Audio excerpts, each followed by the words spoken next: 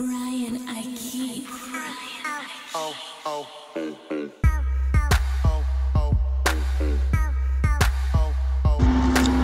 All right, everybody, here's what we're doing.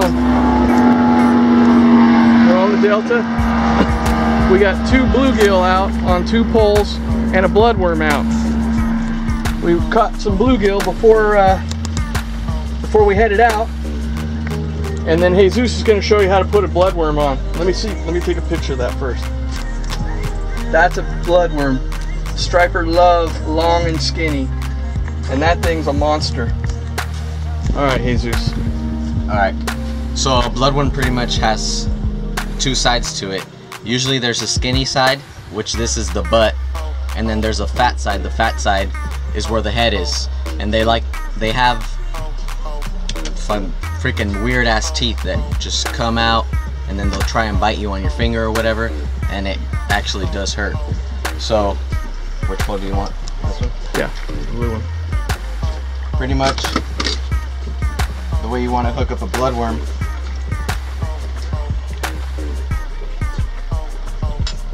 We like to use a 6/0 octopus hook.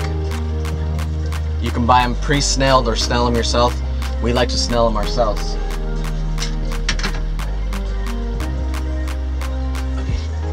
Come closer.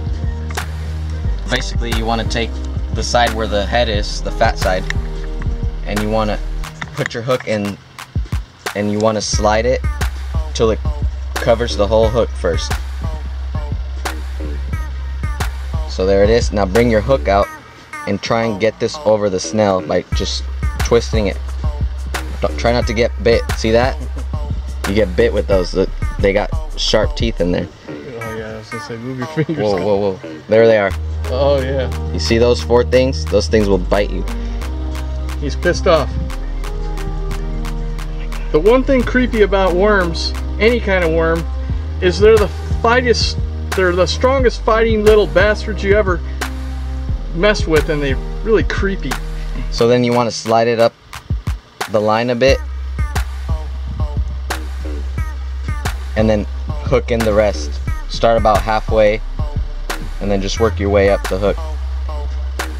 Try and get as much. See that? That's why they're called bloodworms. I'll show you the floor in a second. Oh! Okay. That baby squirted my ceiling. I don't know if you could see the blood blast on my ceiling there, which that bums me out. So basically, when the striper comes, it's going to want to inhale the whole thing, and you got your hook exposed at the bottom, so when you set the hook, it grabs them. Alright. That's how you hook a bloodworm. Now we want to add some weight. Some pinch weights is fine. We're at the flood pipe, so it eventually just goes out on its own. Alright. Here's a picture of all the blood. It's nasty. Bloodworms are bloodworms because they're bloody. That's all there is to it. They're bloody, they're nasty, and they bite.